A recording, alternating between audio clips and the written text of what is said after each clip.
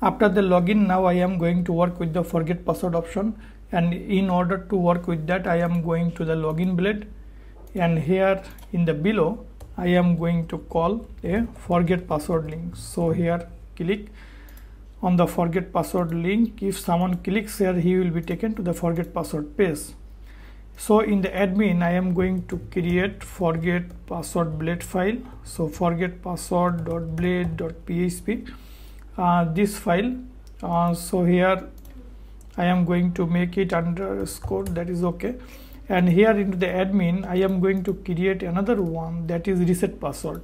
So here will be reset password.blade.php. Okay, not underscore, it looks good, that is hyphen. Okay, and also in the case of reset password I am going to make a hyphen, that looks better. Okay, so forget password. So the login page I am going to copy all the things from the login page, and in the forget password page I am going to paste. In the login top will be admin login, in the forget password top will be forget password, like this. Okay, and in the forget password page I will have here it will be forget password. So here error success, everything is okay. So here it will be admin forget password submit, and if he submit, and then here it will be submit button. So he will just give his email and then submit, and here I am going to write back to login page. So he can, if he want, he will be able to back to the login page. So route will be the admin login. So if a person click on the back to login page, he will be redirected to the login page again. So from here I am going to refresh, click on forget password. Actually there is no route defined, so I am going to web.php and I am going to define the route, that will be forget password. So into here I am going to give forget password admin controller, this will be forget password. So forget, here this will be forget password, and here it will be admin forget then password. So admin forget password will be the route. Okay, so now let's check it. If I click here, it's also not coming, not working. What is here? Forget password admin controller forget password. Okay, so here login blade, here I did not actually put any link. Here I put the link to login, but in the similar way in the login page I will have to put in the admin forget password. So admin forget password. Now I am going to refresh, click here, it is taking me to another here, but no method is found. So I am going to the admin controller, that will be a controller here. So admin controller, and here I am going to write public then function then forget password. Here I am going to write the return of view, and the view will be admin dot forget password, because my view file is forget password.blade.php. Okay, now it should work. Now if I refresh, admin forget, sorry, this will be admin forget password, but I renamed the name like this. So admin forget password, admin forget password submit route is not defined, because you see the forget password I define a route admin forget password submit. So I am going to copy this one, paste it here. This will be a post route. So here it will be a post route, forget password submit. For example, this is forget password submit is the function, admit forget password submit is the name route. Now I am going to refresh. Yes, it is working. So click here, it back to login page, and click forget password, it comes to the forget password page. So it is perfectly working. Now what is my task? My task is, for example, here after email I give a beer, then it will look good. Okay, submit.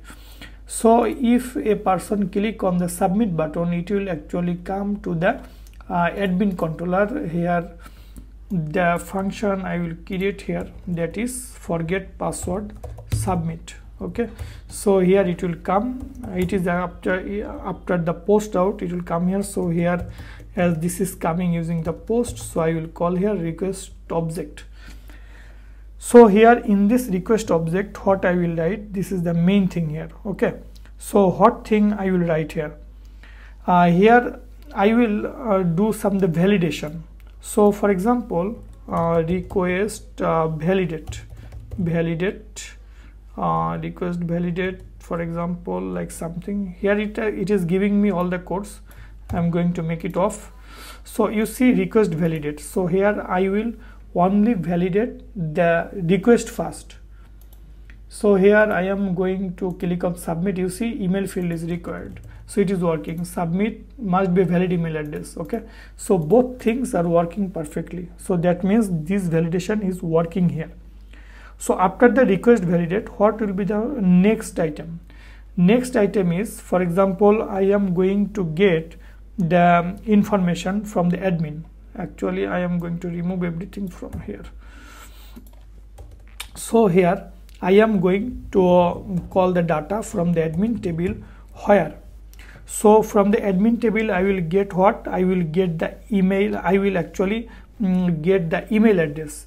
So if the email address is correct or not, because this validation will validate the front end. If in the form he gives the real email address or something like that, but if he give a valid email address, but if that email address is saved into the admin's table or not, now I will check that. So admin where email equal to this, so this I will check. So email equal to what? Email equal to the request email, what is coming from the request email. So like this, and I am going to get the first information, that means the first row I am going to get. So admin data equal to this, for example. Now I am going to check if I get anything or not. So if not admin data, so I will take him back to the admin forget password page, or here what I can do, I can go him back, everything is okay. So email not found, that means the email is not found in the system. So if email is found, then I will send an email to the admin in order to reset his password. So I will need a token variable. So token is, for example, you can give any take any random number, or here you can also create hash make random. This is also okay. You can make a random number, hash make, this can be your token. Or here you can also use a normal hash, that is SHA-256 and unique ID, or time. If you want, you can make here a time function. Anything you can use here. There are multiple ways to create the token value. So that token will be actually the admin data token equal to token, because I will update this one. So according to my update function, so I will just use admin data token. So I am going to change it. And another one is, which one I am going to save is okay, save will come here. And another one will be admin data of update, actually not save, here I can give update, here it will be update. So token I am going to get, and I am going to send token value to the database. So that is okay. Now what I will do, I am now going to create a reset link. So reset link, so I will create a reset link, something like that. But remember what will be happened here. So according to reset link, the link will be admin, right? So it will be admin, and then reset password, this is okay. You can verify using the token only, or if you want, you can add another one, that is email. So slash, here I am going to give email, admin data of email. So like this, or request email, I can give here the request of email. So the token that I generate here, and the email is email, and this will be actually the reset link. So admin reset password, then this. Now let's go to the web, and here you see there is no such link. So here I am going to create a reset link. So here is the reset password, then token. So as this is a dynamic value, so I give a curly brace here, token, and then there will be a email, and it will be reset password here. So reset password, and here will be admin reset password. So in this way, into the admin controller I put this. First the data will be saved and token will be updated, and then a reset link I just have been have created, and this link I will send the email. So in order to send the email, what is my subject? My subject is, for example, reset data. My message will be something like that: please click on the link to reset your password, and this will be reset link. Okay, so this is actually link, but I am going to create a real link. So message dot equal to something like that. Yes, reset password. This will be link. When the user will click on this text in the email, then he will be taken to the reset link. So this is perfect. Or here, click here or something, click here, you can also write something like that. And then I will use the mail information, that means mail. So it will be mail, and what will be after that, like this. So mail to equal to request email, to here the mail will be sent, and website mail is my mail class, you know, and first parameter is subject, second parameter is message. After that I will return redirect. So return redirect back with success. The reset password link is sent on your email. So you can use the back or you can use the main route name, no problem. So let's check it if it comes to my email address here or not. So let's go here, refresh. If I give empty, it is empty. If I give invalid email address, must be valid. If I give an email address that is not saved into the database, it will show me email not found. If I put the correct email address, what will be happen? If you go to the admins table, you see now currently token is empty.